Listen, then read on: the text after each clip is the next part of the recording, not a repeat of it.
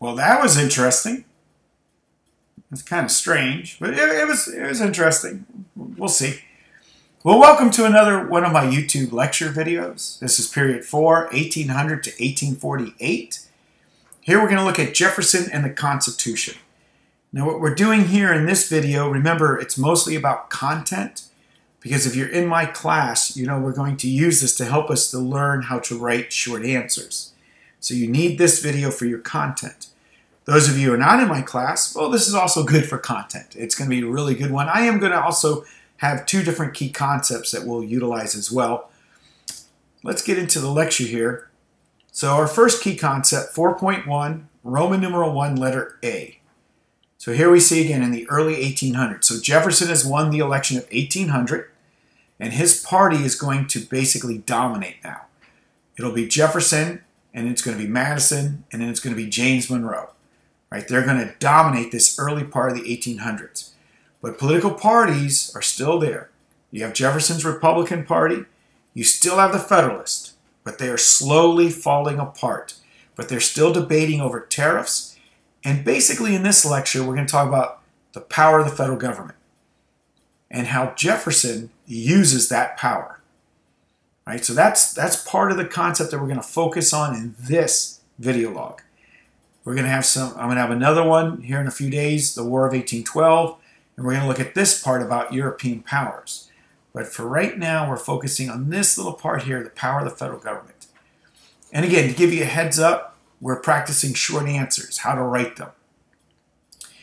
Well, remember, you have 4 short answers. You're going to have to do number 1.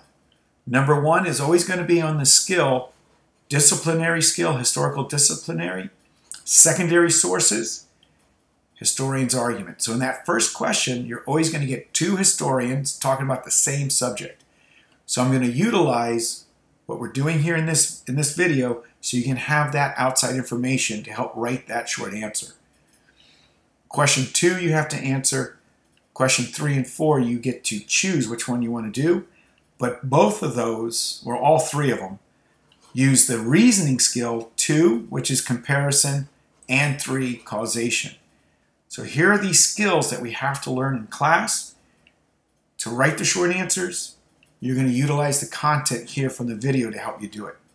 Let's get into the video. Jefferson and the Constitution. Look at that. I gave him some glasses there. Look at that. That's for you, Max. I think you're the one asking me for some memes, and so maybe later on I'll put some different memes on here too. So we'll see. We'll see. All right. So Jefferson, and strict or loose? Does he view the Constitution strictly? Does he view it loosely? Okay. Let's wait and see if someone can come up with the answer. Some of you are sitting here right now thinking, I don't know what he's talking about. Others are yelling, I know, I know, I know, I know. Especially those who sit in the front row. You know who you are. You're always answering those questions. Yes, strict. Strict. He's a strict constructionist. There you go. Strict constructionist. But here's the thing. If you're going to write that Jefferson is a strict constructionist, you've got to be able to tell me, why is he a strict constructionist? I'm not going to tell you that one here in the video. Go back in your notes. Think about who Jefferson is. Think about how he views government. Think about, I don't know, certain resolutions he came up with when John Adams was president. Maybe there's a hint there for you. Why is he a strict constructionist? If we were to write a DBQ and you wanted to do point of view and you got a document on Jefferson and you want to write Jefferson is a strict constructionist, no, that tells me what he is. That's not his point of view. You have to be able to tell me why. What is it that makes it his point of view as to why he wants to do this? Also, do you always have to stick to your ethical stance? Are there times you're allowed to change your opinion? Is it proper when you do it? Could it be proper? Obviously, I'm setting you up for something about Jefferson and his view of the Constitution, but we'll get to that in a few moments. I do want to mention here real quick about this thing called party patronage. If you remember, Jefferson has a political party. Your key concepts call it the Democratic Republicans. In all honesty, it was just known as the Republican Party, but that's okay. We'll call it Democratic Republican to make it easy for people. He has had a very bitter, angry type of an election in 1800. That's the first real, opposing thoughts, real fighting each other, name-calling type of election in our history, the 1800 one. He ran for the second time against John Adams. He lost in 96. Now he wins in 1800. But he's got to heal the nation. And he famously says, we're all Republicans. We're all Federalists. Or in that very soft, southern, lispy kind of a voice. We're all Republicans. We're all Federalists. Because he had a little bit of lisp. All right, well, enough of that. Enough of that. So Jefferson, coming into office, is going to choose not to try to just fire everyone that's a Federalist from a job. Some will lose their jobs, but not everybody. But jobs in government become very, very important. Think about your political parties. In fact, I'm going to remind you about something we've already studied. James Madison, one of the authors of the Federalist Papers, wrote Federalist number 10 that dealt with factions. Factions eventually become political parties.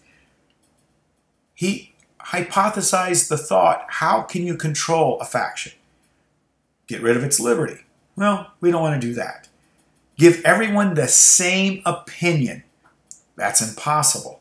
So you cannot control factions, really. You can't stop the causes of factions. You can only control the effect of a faction. But that's an interesting thought. You can't give everyone the same opinion. As factions become political parties, nobody's in a political party. Think of the millions of people who are in a political party. They all have different reasons for being there. How do you keep them loyal? How do you keep those people who all have a different reason to vote for this president or for a governor that's in your political party or a member of the House of Representatives that's in your political party? How do you keep them loyal? Well, the thought was what's known as party patronage. Patronage is jobs, federal jobs. You have somebody who lives in Tennessee and they're going to help you get elected. They're going to help run a campaign on your behalf to get a governor elected, someone in the House, or even the President of the United States. Well, to keep that guy loyal, who in turn will keep everyone in his district loyal for your party, we're going to reward him with a government job. Party patronage. That's how you kept people loyal. Now, it worked really well in the early 1800s. By the time we get to the Civil War, it's starting to become corrupt. By the time we get out of the Civil War into what's known as the Gilded Age, it's going to be very corrupt. And eventually, we'll talk about this, they'll eventually get rid of party patronage. But for right now, think about how it keeps people loyal. If you were to write, say you want to write something about Jefferson's time period, party patronage was a way of keeping people loyal by giving them jobs. All right, and we'll talk more about that in class to clarify it a little bit more. All right, so here we are. 4.3. Yeah, this is one of the ones where they could not keep these chronologically in order because there's particular reasons why this one is in 4.3, but here it is. 4.3, Roman numeral 1, letter A, the Louisiana Purchase. All right. Now, here you're going to have to listen to me, and you might have to stop and go back. You can also go to something called your textbook. I know, you don't want to read the textbook. Of course. Why would I even say that? But you should. All right. So the Louisiana Purchase. When Jefferson becomes president, the United States was from the Atlantic Ocean to the Mississippi, right? He knows that France is an issue. At this time period, France owns the Louisiana Territory. They own this. Jefferson's getting very concerned. Napoleon is talking about creating a breadbasket for his empire and start putting troops here in Louisiana. The United States greatly needs the Mississippi River and the port of Orleans, New Orleans, for trade. They will send people to France to see if they can buy not the city of New Orleans, but just parts of it for ports. And they're going to offer something around $10 million. When they get to France, Napoleon is cash strapped. He needs money. He's fighting a war with Great Britain, and it's a very costly war. He just had to deal with a revolution in Haiti that he lost. He lost the revolution in Haiti. The only successful slave revolution in the history of the world is here in Haiti. So he's lost troops, he's lost money. When these diplomats get there, the French float out the idea that for $15 million, you can buy all of Louisiana. Not just a little port part of New Orleans, but all of Louisiana. $15 million. That's 15 cents an acre. Have you seen the commercial now, the Capital One commercial, where they show Jefferson with the phone? Gentlemen, the Louisiana Purchase is now ours. Ha ha ha ha. You know, what's in your wallet? Yes, 15 million, 15 cents an acre. This is a deal you cannot pass up. But is it constitutional? Is it constitutional for the President of the United States to negotiate a treaty to purchase land? Technically, no. Only Congress can really do this. Now, it is constitutional that the president can go into certain agreements with countries. Jefferson has his first major constitutional crisis of conscience. He starts wondering if maybe we should get an amendment to the Constitution that allow him to purchase this. But an amendment takes time. Napoleon is an emperor who is crazy. If I give him time, he's going to back out of the deal. He's going to realize that this is a bad deal on his part. Thankfully, one of the ministers in France is James Monroe, who will eventually become president himself. James Monroe just basically took the deal without getting any congressional approval. He just agreed to it. And then they had to basically convince Jefferson this was a good deal. Which Jefferson, again, I'm not going to go, there's a lot we can talk about just this here. But he is going to go ahead and purchase this. Now think about it. He's a strict constructionist, but he used loose construction of the Constitution of the president's power in order to buy this. He hated Alexander Hamilton's bank. He hated his financial system. But he's going to use the bank and Hamilton's financial system to purchase Louisiana. He's also going to use the bank to help him start to go out here and explore this area. So here's now Jefferson becoming president, and he begins to realize there are times where a president, for the good of a country, has to do things a little bit more loose than strict. Now, who do you think immediately began to yell and point fingers saying, you can't do this? You can't say Alexander Hamilton because he's unfortunately, he's going to be, well, no, I guess in 1803 he's still alive. 1804 he's shot. But yes, it's going to be Hamilton and his Federalists who are going to be attacking him. But he doesn't care. Jefferson doesn't care. And you know what? America's going to love this. You doubled the size of America overnight. You did it for 15 cents an acre. 15 cents! He's going to easily win his re-election in 1804. America loves him for this. This was a really good thing that he does. Now, something else here. Now let's go back to 4.1, Roman numeral 1, but this time letter B. Here we're introduced to the Supreme Court. It's in the concept, right? The decisions established the primacy of the judiciary. Well, it doesn't mention the Supreme Court case by name, but that Supreme Court case is so important. It's Marbury versus Madison. Right? This is a very, very important moment for Jefferson, but more so for the Supreme Court. All right? And again, to kind of make this easy for you, remember, we talked about this in class. You have the election of 1800 takes place. Jefferson wins. November is the election. But the Republicans didn't just win the White House. They didn't just win the executive branch. They won the House of Representatives. They won many state governor races. And remember, senators are not elected, they're appointed, but there were senators that were up, their seats were up, and when governors switched from Federalists to Jeffersonians, those senators changed as well. But when do you take your oaths of office during that time period? Today it's in January. In their time period, it's going to be March. So November, December, January, February, March. You have 4 months where you're still the President of the United States. John Adams is still the President for 4 months. The members of the House, the members of the Senate are still there for 4 months. And the Federalists dominated at that time. They've lost everything. Come March of 1801, they're all gone.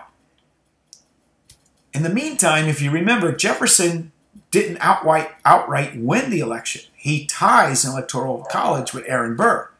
So now that becomes a big deal. It's not until February that Jefferson finally actually wins the election. So the Federalists took advantage of all this confusion in January, and they passed a law, the Judiciary Act of 1801. We've lost the executive branch. We've lost the legislative branch. The only thing left to us is the judiciary branch. So they passed a law that increased the number of federal judges at every level. Local, district level, appellate level. With the Supreme Court, John Adams nominates John Marshall to be the new Chief Justice. And that's John Marshall. That's a statue of John Marshall, who happens to be the cousin of Jefferson, and they don't like each other. They're known as the Midnight Judges because John Adams was signing their commissions all the way until the last day of his presidency, all the way up until midnight. So they become the Midnight Judges. Well, actually, he probably stopped signing commissions sometime around, I don't know, between 7 in the evening and 9 o'clock in the evening. But it's not as, poetic to go, the 8:45 judges, just before I went to bed around 9 o'clock at night, judges. There's no ring to that. But to go the Midnight Judges, that's mysterious. That's ominous. Ooh. All right, enough of that. So Jefferson takes his oath of office in March, and it's only then that he and his new Secretary of State, James Madison, find out about these Midnight Judges. And Jefferson decides, as president, he doesn't have to honor the Judiciary Act. He is going to pretend like it doesn't exist, and he thinks he's going to have the right, basically, to declare it unconstitutional. Enter a William Mulberry. He shows up at Washington, D.C. He is going to be a judge, but he is going to be a Justice of the Peace judge, one of the lowest judges you can basically be. When he shows up, he is denied his right to be a judge. He says this is wrong. He immediately petitions to the Supreme Court because this is an issue with the President of the United States and the Secretary of State. Weirdly enough, in this time period, the Secretary of State is the one who files these commissions to be judges, James Madison, who refuses to do it. So Mulberry sues the federal government, and he sues James Madison, who failed to give him his commission. That's why it's called Mulberry versus Madison. The real issue here, why this Supreme Court case is so important, is who gets to actually decide law. Does the President of the United States is it his power to decide what law is law? Is it Congress who makes the law? Or is it the Supreme Court and the judiciary branch? Now again, there are so many moving parts to this case. I'm just trying to make it simple and give you the cliff notes because, trust me, I know a lot about this case. In the end, John Marshall does a couple of things that's really quite brilliant here. Because think about it. If he sides with Mulberry, James Madison, as Secretary of State, could be impeached, which then implies the President of the United States, Thomas Jefferson, who oversees Madison, should also then be impeached. So this becomes a big, big deal. This is a constitutional crisis moment in our history. John Marshall rules that Marbury had no right to bring this case before the Supreme Court, so he throws the case out. Because he says Marbury should have started in the lower courts and worked his way up to the Supreme Court. Marshall could have stopped there, but he doesn't. John Marshall then rules the Judiciary Act of 1801 is in fact unconstitutional. Now you might think, win-win for Thomas Jefferson. Sure, but it's really a win for John Marshall and the Supreme Court. What he's really proving is only the Supreme Court has a right to review law, and only them. Not the president, not Congress. Congress makes the law, then the president executes the law, but if somebody doesn't like the law, they have a right to sue and bring it to the courts, and then only the court can review the law, and of course the Supreme Court having the final say of law. We call this judicial review. This is that important of a case. We now know, follow me on this, that the idea of checks and balances actually work. That each branch can check the power of each other's branch. If the president didn't like a law that Congress makes, he can veto it. If Congress doesn't like the fact that that law got vetoed, they can override it with a 2/3 vote. Checks and balances. But what if the Congress makes the law, the president passes the law, but it turns out not to be a very good law and someone wants to sue? Well, then the courts come in and can rule it unconstitutional. Check their power. How do you check the power of the Supreme Court, though? Remember, they're claiming the law is unconstitutional, meaning it's not in the Constitution, you can't do it. So to overrule a Supreme Court decision, you make an amendment to the Constitution. Checks and balances really do work. And that's why this case is so important.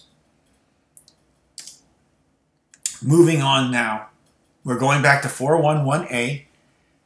Okay, so let's touch upon this last part here with relationships with European powers. Here's what's going to get Jefferson in a lot of trouble in his second term of office. We have this moment where we have the USS Chesapeake, an American naval ship. Now, I've been talking to you since George Washington that the British have been attacking American merchant ships, ships of trade, and impressing American merchant sailors into the Royal Navy. Well, now they attack an American naval ship, a ship of war. I think they're called His Majesty's Service, the Leopold, which is a British ship, comes up along the side of this American ship and opens fire with its cannon. All right? They fire upon this American ship. They kill American sailors. They then board the ship and they take American naval sailors and impress them into the British Navy. This is an act of war. It's an act of war. And there are people in the country who want Britain to pay for this. They feel like America should declare war and stop this impressment. Now they've gone to the point of attacking American sailors in the Navy, and they killed some of them. Jefferson isn't really sure how to act.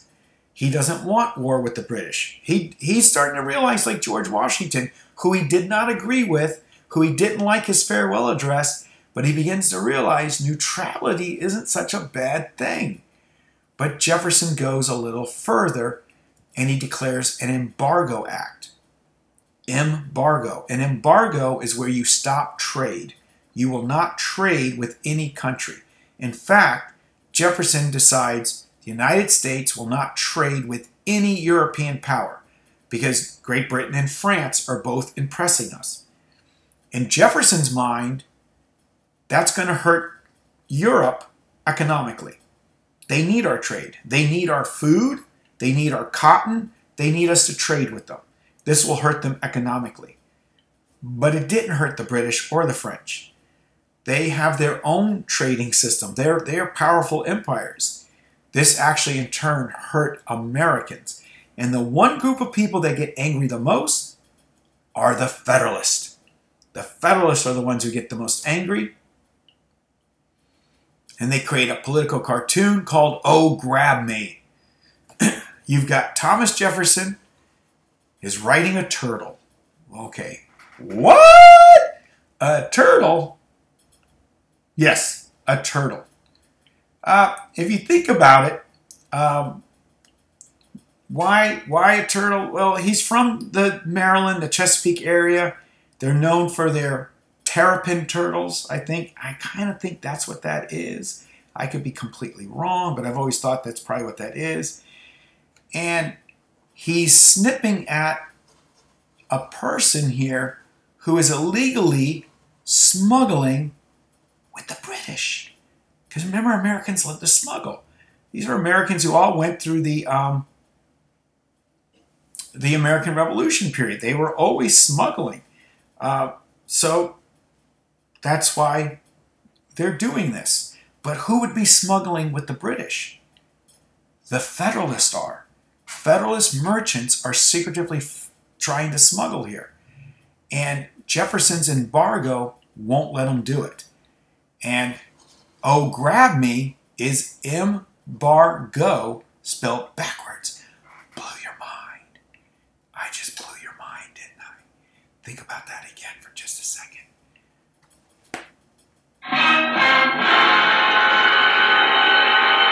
Yes, I knew it. This is a very popular political cartoon, by the way. The Embargo Act does hurt America economically, but it's also going to hurt the Federalists politically.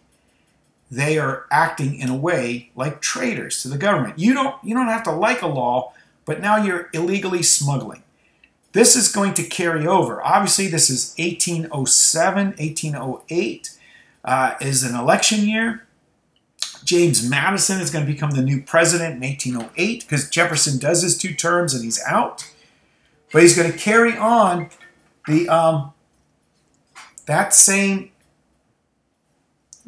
principle.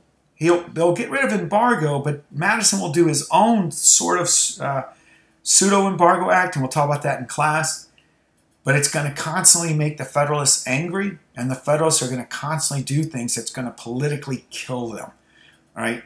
Because they don't want to listen to the government anymore. They're becoming their own worst enemies, as it were. Well, that's it for this lecture, but please go to pages 220. I'm not going to start all over. I'm 20 minutes into this.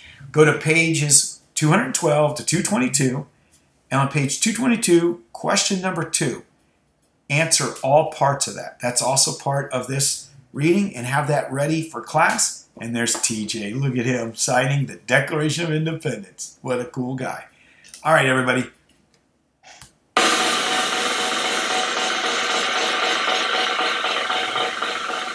Wow.